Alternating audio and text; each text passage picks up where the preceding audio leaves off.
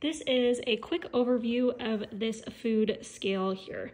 This one, I was surprised at how powerful this is for being so tiny. It is about the size of my hand, and I do not have big hands at all. This, you can see here, is the on-off button, and then you also have your units. So you can cycle through. Right now it's on grams. You can go to kilograms, pounds, ounces, milliliters, and then back to grams. So one thing that's super awesome, and why I got this for sourdough, is because you can zero it out, and that's super easy. So I do have a bowl here, it's empty.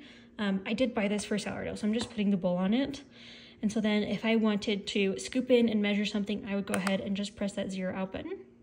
And there you go, it is zeroed out. So then you can add in your ingredients by weight to make it a little bit more accurate.